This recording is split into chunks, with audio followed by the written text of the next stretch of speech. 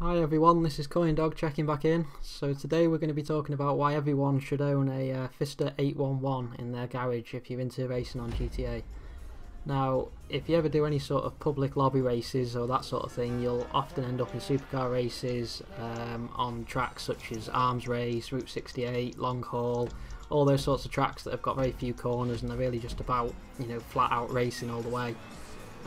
So I've got a couple of videos here to show you why the 811 is the car that you need for those sort of races if you want to win nearly every time. Now, as you saw there, I waited back for everyone and I've just crashed into someone there. I think I rolled the car in a minute. Yep, there we go. So it's not been a good start to the race at all. You can see how far people are ahead by this point. You'd think I'd have no chance of catching up with them at all, even with catch up and slipstream, which are on in this race, just to show you the effects that it has. So I'm flying straight past that Zentorno there. That guy just lagged a little bit, I think.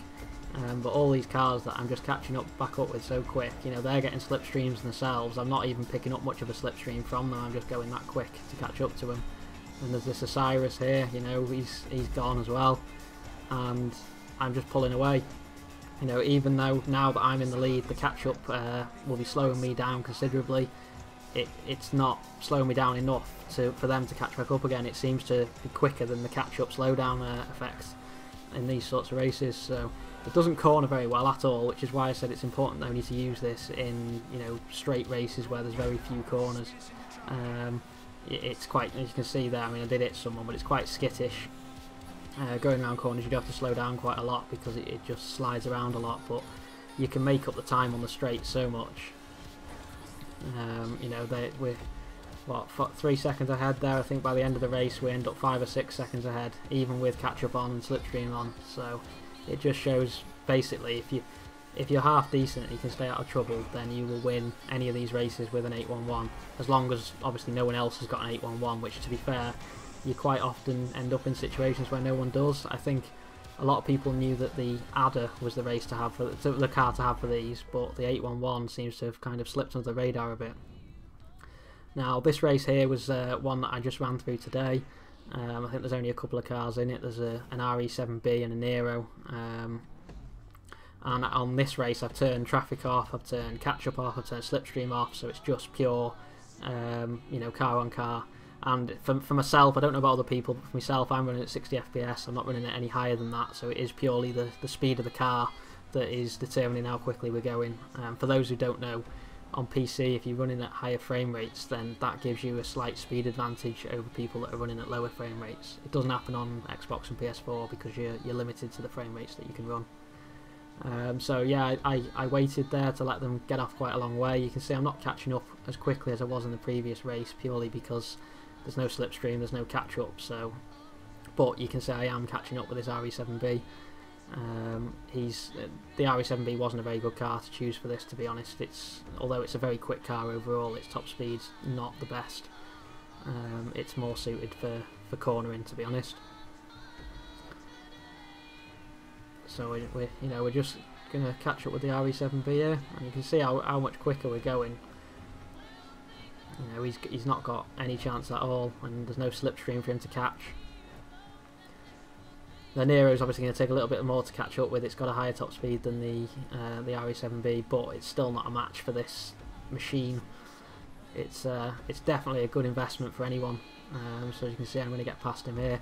It's only, I think it's 1.2 million to buy, and then like another 200k to upgrade it, something like that. It's not a lot of money for a car that's going to win you races pretty much every time you enter one. As you can see, it slides around a lot there, so don't use it in races where there's no there's a lot of corners. But yeah, so that's all I've got for you guys, to be honest. I just wanted to share it. I hope it's been useful to you. I'd appreciate it if you've enjoyed this video that you'd hit the subscribe button, follow me on Twitter, and I'll be back again soon with some more useful content for you. Cheers.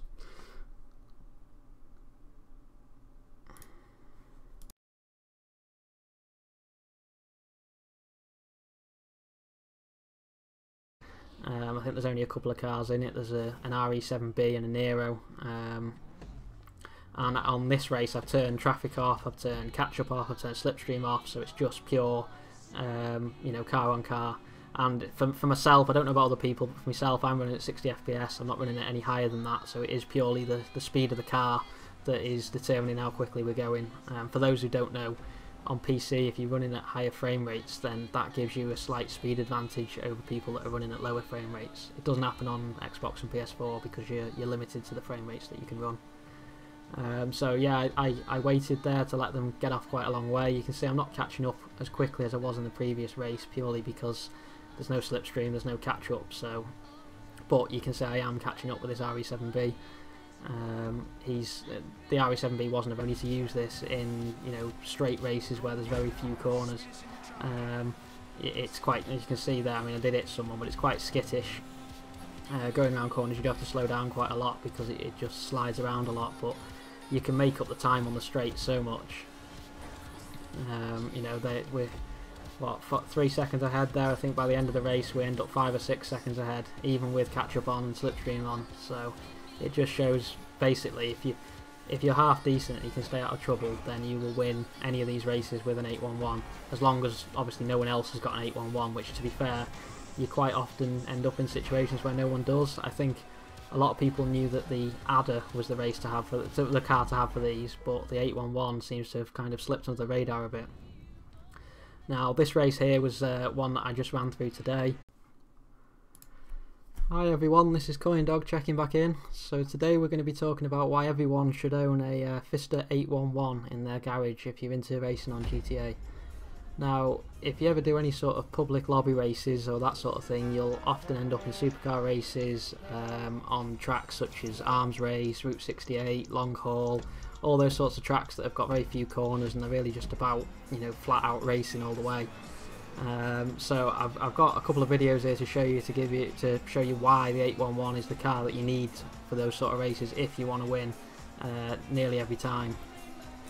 Now, as you saw there, I waited back for everyone and I've just crashed into someone there. I think I rolled the car in a minute. Yep, there we go. So, you know, it's not been a good start to the race at all.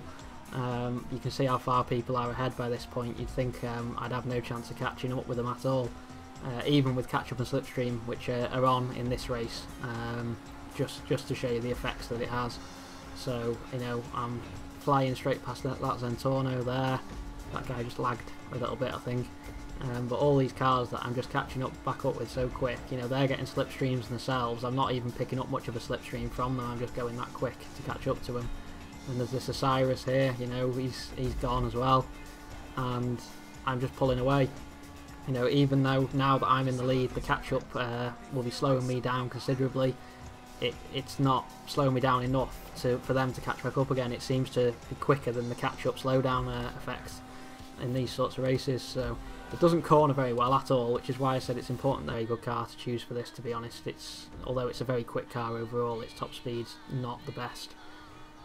It's more suited for cornering, to be honest. So we're just gonna catch up with the RE7B here, and you can see how much quicker we're going. You know, he's not got any chance at all, and there's no slipstream for him to catch. The Nero's obviously going to take a little bit more to catch up with. It's got a higher top speed than the RE7B, but it's still not a match for this machine. It's definitely a good investment for anyone. So as you can see, I'm going to get past him here. It's only, I think it's 1.2 million to buy, and then like another 200k to upgrade it, something like that. It's not a lot of money for a car that's going to win you races pretty much every time you enter one. As you can see, it slides around a lot there.